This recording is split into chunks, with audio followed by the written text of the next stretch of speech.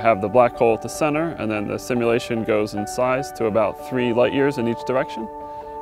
There's about 25 stars that are quite interesting in my opinion. They're massive stars. They're actually so bright that they're blowing off their outer layers, and that's material that some of which will eventually feed the black hole. So we took a snapshot of that simulation and we put it into VR.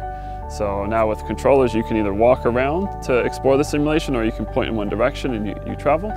And you're seeing where the stellar winds are and where the X-rays are. The X-rays are actually what is detected by one of the NASA X-ray telescopes, Chandra. That's what we compare the models to. And lots of the infrared data that went into the models from the telescopes here in Chile.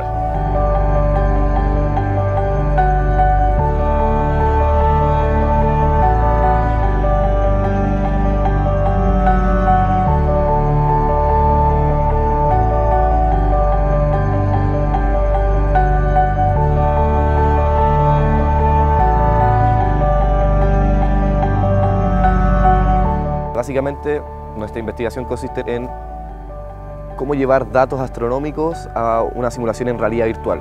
Todos quedan sorprendidos porque es una forma muy diferente de ver las cosas. Cuando uno las ve en una pantalla, uno lo tiene en 2D y está en la pantalla nomás, mientras que ahora con la realidad virtual es como si en verdad estuviera ahí, porque uno puede caminar, es como una exploración de verdad.